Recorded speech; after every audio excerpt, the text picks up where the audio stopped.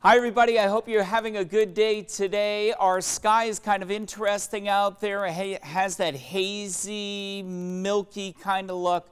That is smoke from wildfires way up in Canada. Temps are still going to move up. 80s coming for the afternoon.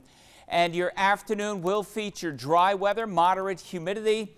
I am expecting 80s and then dropping down through the evening hours. Now as we get further into the evening, there are going to be some thunderstorms approaching western Connecticut. I think for this afternoon it will be dry. And then tonight a passing or a spotty shower or a thunderstorm overnight, 67 to 70.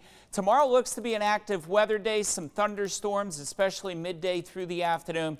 And some of those could be strong to severe.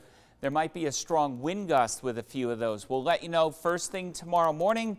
And then for Thursday, nice weather. Most of Friday for most of the state, pretty good. There could be a shower in northern Connecticut, but I don't expect too much at all. Saturday's looking to be the better of the two weekend days. Showers and thunderstorms coming in for Sunday afternoon and heavy at times Sunday night. No severe heat in the extended forecast. Today may end up being one of the warmer days. But with the smoke out there, the temperature may be held down just a few degrees.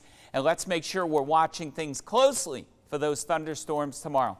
Have an awesome afternoon. I'll look forward to seeing you first thing on Wednesday morning. I'll give you the latest on those thunderstorms. Have a great afternoon.